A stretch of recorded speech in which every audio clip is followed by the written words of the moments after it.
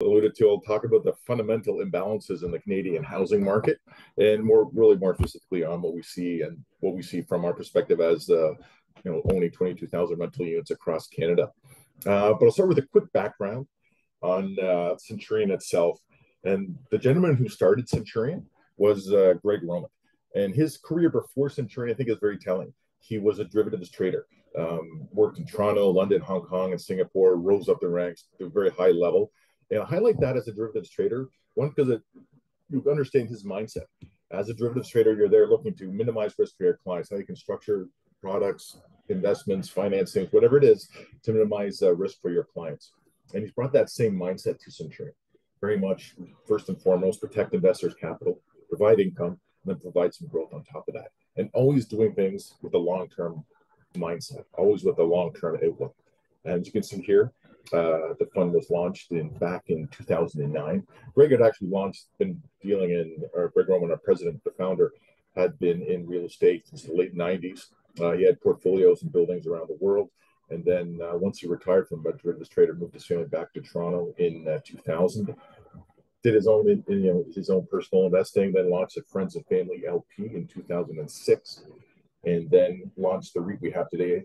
That was in August of 2009, and since grown to 7.2 billion in AUM. And as Austin said, did this over 22,000 units on 157 buildings, and we continue to grow. We continue to see great opportunities in the Canadian marketplace, and you'll see why over the next few slides here. Really, what's the issue here in Canada? The fundamentals behind making multi-residential a very strong investment opportunity is unaffordability. I'm in downtown Toronto, and what you pay condo-wise or house-wise and what you get, it's interesting. I'll say that. You don't get very much for $1 million these days. And obviously what's driving a lot of demand in Canada's population growth, and a lot of that is coming from people coming from abroad. Again, a good thing, big country, but we didn't really manage the supply side in Canada very well. And on top of that, I mean, obviously our focus is on rental apartment buildings. We're slow to build in Canada. I don't think that'd be a surprise to too many people. And what's slowing things down even further and making less projects feasible are the high costs of construction. And I'll go over that, but just high cost of debt, high cost of inputs, and I would say bureaucracy can slow things down as well. So we're not making the situation really any easier. And when I talk about unaffordability, I'll explain this chart here. You can see, I'll just use Toronto as an example on the far left there. Annual household qualifying income means you want to buy the median house, but only spend 32% of your income to do so. You have to earn pretty much $250,000 in Canada. In Toronto, to actually make it feasible, make it viable. You have to actually have a very high level of income to do that. Not everyone makes $250,000 in Toronto. I'll say you obviously see serious, even in Vancouver, very serious issues with affordability and incomes that's available for most people, most residents of the city. And so you can see there that dark blue line. If you can make $250,000, you can spend, pre-income, pre-tax, 32% of your income on that housing. But you can also see the median household annual income highlighted in yellow. Far, again, Toronto, well below $250,000, just under $100,000. Similar situation obviously in Vancouver, even a little bit lower. And you can see where it is around the country. Montreal, the spread there is a little bit different, a little bit more affordable. Calgary, again, similar situation, but still not quite where you want to see it. And Victoria, obviously, on the island, big difference between qualifying income and actual income for most people, and then the mortgage payment percentage of income. So you see where in Canada, where we're focused is where a lot of people are moving to. We're in the large population centers around Canada, and they're not very affordable for very many people at all. So a lot of people do have to go into the rental market. Really, I think this highlights it very well, just to the high cost of housing. And it's not going to get any easier. It's hard to see how that solution really is, anything that comes out that will really solve that problem. And I mentioned immigration is, again, we're a big country. I don't think we've managed necessarily very well, but you can see the very strong population growth here. And that point, the first bullet point on the right is first 9 months, first 3 quarters of 2023, we had over 1 million people come to Canada. Which, by the way, is the highest ever for a full year since Confederation in 1867. That's from StatsCan. I found that number very telling. We're obviously very strong population growth. You can see where that bar chart is going. And right now the target is to continue having just over pretty much 500,000 people immigrating to Canada.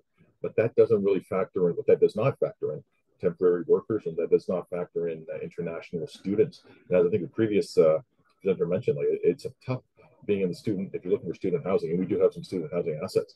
All these people coming into Canada do put demand on the housing sector, or put demand on a housing sector with a real lack of supply. So really, we're seeing 1 million plus people coming into Canada. That's quite a bit on top of what we just see there, as I guess the immigrants coming to Canada looking to get permanent residency. So it is something that's going to continue, and I don't know if we've seen anyone really looking to reduce the demand coming into Canada. We've seen a little bit on the student housing side, but I think we're still going to see 360,000 coming to Canada this year and next. So that's still a big number. This gives you a little bit more of an idea, but there, I just mentioned the first point there. Most people for the first 9 months of 2023 since Confederation. And again, there's going to be 1.5 million people over the next 3 years, plus temporary workers, plus international students. So it's going to be well over 1 million for the next 3 years. I think we're comfortable saying that. If you want to look into it, you can see, and we can talk about the number of international students coming to Canada, giving us some great universities, great 4-year universities, and we had 435,000 coming in the first half of 2023. So there was a need to reduce that demand. And I don't think there's a circumstance for international students. They weren't necessarily getting the best education, depending on those institutions that they were choosing to go to. You can see some of them did see it obviously come to Canada, get university as a pathway to permanent residency, which is a great thing. Good to have an educated population. But you can just see the demand there. And on the far right, just see immigrants coming to Canada. They're renting, but 30% of rented properties in Canada were occupied by immigrants in 2023. So we've seen that demand. Obviously, a lot of immigrants come to Canada. It can take them a while to get financially established before they can move on and actually jump into home ownership themselves. So we're seeing, again, increasing demand year after year for housing, and especially on the multi-residential side as well. And this, we talk about population growth. This is to the end of 2022, but I like including the slide in there because you can kind of see where things have gone over the years, from 1955 to 2022, where we're seeing some pretty strong population growth. But you can see a real uptick in population growth starting in 2016, where they really got well above 400,000, pushed close to 500,000. Obviously, COVID dropped things off, and you can see that sharp spike again once COVID kind of the background a little bit. So demand is real. And what's really telling is obviously that dramatic orange chart, but right below that is construction completion. You can see there's really not much of a change over the years. Maybe a bit of a change in the early 70s, but really it's very cyclical. You're not seeing a big jump up with the increase in population. So that's why we're seeing such an exceptionally tight market here in Canada. The supply is just not keeping up with the demand that's out there. And it's hard, really, I'll say it's hard to see how that's going to really change anytime soon. Here we talk about the demand. This is actually a bit dated. The number right now, as of the end of Q3 2023, would be 1.5%. The vacancy rate in Canada for multi-residential is at 1.5%. So even lower than where it was in 2001. So the demand is again increasing and the supply is noticeable. I get this question where where do people live? Obviously, it's a very tight market, very tough market to get into the housing that you're looking for. I think people are put into, I'll say, less than desirable circumstances. I think especially on the student side, that being, far too many people are living in far too small of a space in certain areas. So it's not very desirable. I don't think it reflects very well on us. But we do need to look at these numbers and realize, one, the demand is there and supply is lagging by quite a bit. Sorry, click on this there. And what does that mean? I'll put on the number side here. What does that mean for the rents? This is really going across Canada, but you can see, year on year, starting with the studio, 1 bed, 2 bed, 3 bed on the far. Those are double-digit increases in rents year on year. That's quite meaningful. That makes a big impact for people. That can be quite expensive. And what we see, I'll just relate it to our portfolio, is people leave in Ontario and BC. We have very similar, say, rental rules on on turnover. You're limited with how much you can increase rent if someone stays in the unit. But once that person leaves, you can increase rents to the market rate. So we're seeing if someone's usually stayed in there for 1 year, mid to high single digits, depending on the unit. Looking at 2 years, you're seeing double digits for sure. Then 3 years, 20+%. So it is these increases are meaningful, and it is not easy to solve this problem, but that demand is there, and that demand is pushing the prices up and up across the board on the rental side. They talk about lack of supply here in Canada, and I think this is very telling. One is just you can see on the right hand side there that box that shows building a home now costs 51% more than they did in 2020. So all the inputs that go into a home, building a high rise, building low rise, building stick and brick, whatever it is, all those inputs have gone up. And never mind the high cost of financing. So what we see, and we do have a little sleeve of lending in our portfolio, about 6% of the REIT we do lend to developers. The average interest rate that we charge is 12.9%. So it's not cheap finance. The biggest biggest developers out there would go get cheaper financing from the big banks, but those who are working with us, good developers, but just the cost of capital goes up. And again, we're doing on average 12.9%. So when that comes down, that'll make things easier for developers, but we're still seeing the high cost of debt is having a meaningful impact on a lot of these projects. And as you can see, the inputs there are going up. So that can really change whether a project will actually be able to get finished. And we've seen this in, I'll use the GTA as an example. It was in 2022, about 10,000 units worth of condo units were canceled. 2023, or last year, about 14,000 units worth of condos were canceled. So you get a project in place, you get your pre-sales in place, and then the costs just run away. So the developer is just going to simply cancel those projects. So it simply means supply is coming down, and we need more supply. And again, we see a lot of deals. We're relating back to the lending that we see a lot of deals, and they just don't work.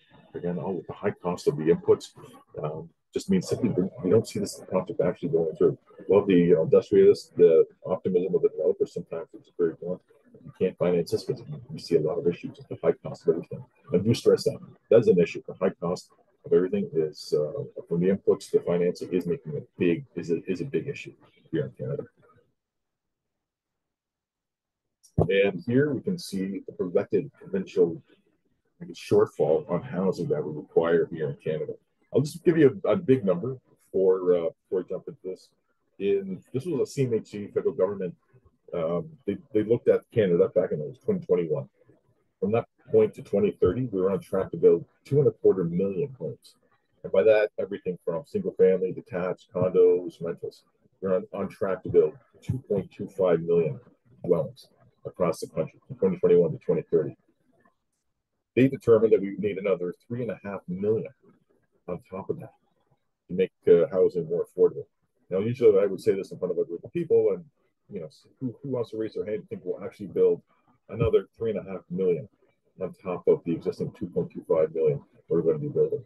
No one raises their hand, and it is not easy to do so.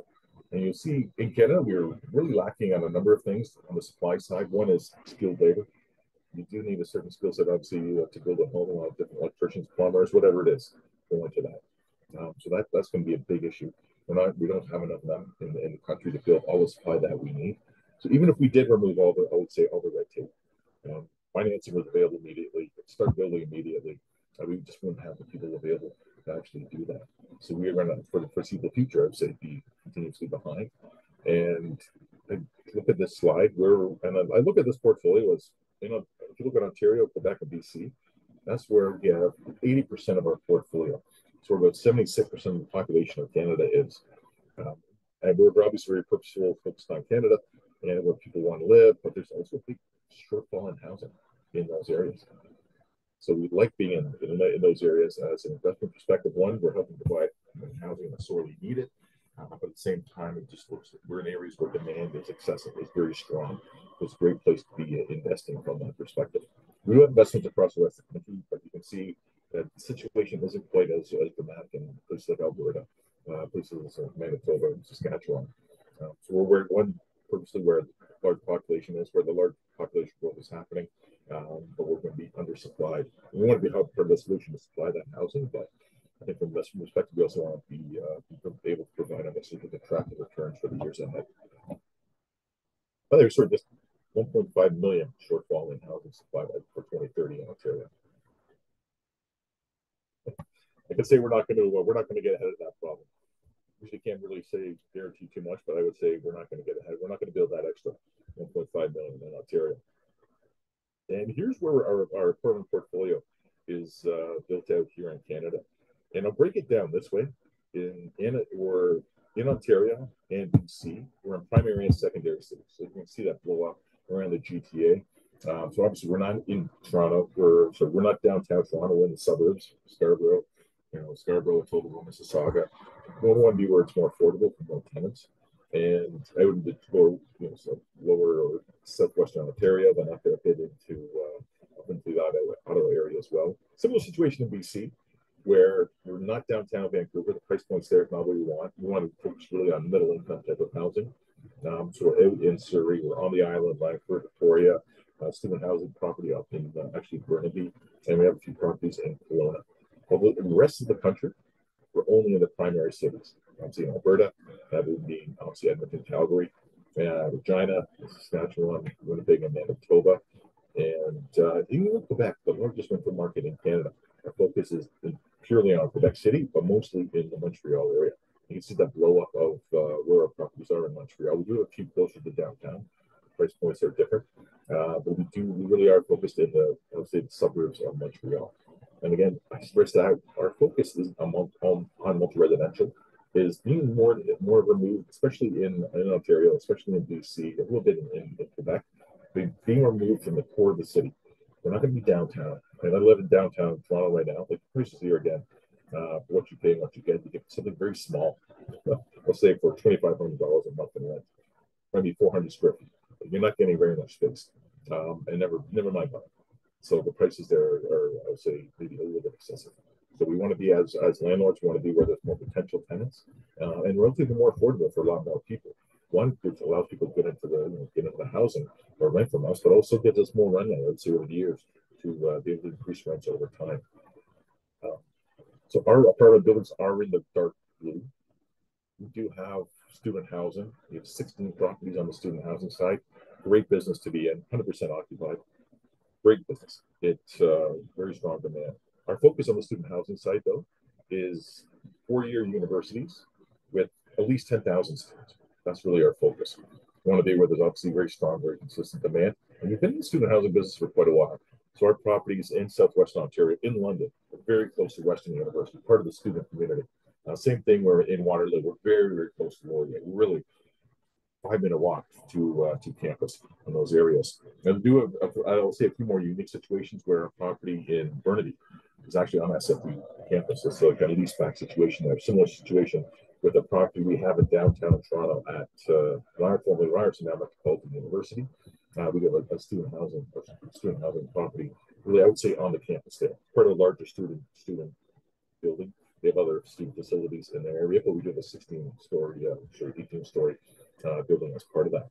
So a bit of an anomaly being right downtown Toronto, but we love the student housing space, and we're very focused on large universities and the specific opportunities that we can see. Quick note as well, the white circles are medical offices. We bought a portfolio about 18 months ago, I would say, maybe closer to 2 years.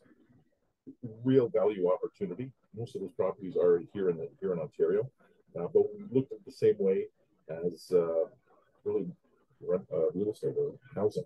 There's a real lack of housing in Canada. There's a real need for more healthcare facilities, more healthcare options in Canada. So we're able to jump in and get that at a very attractive price.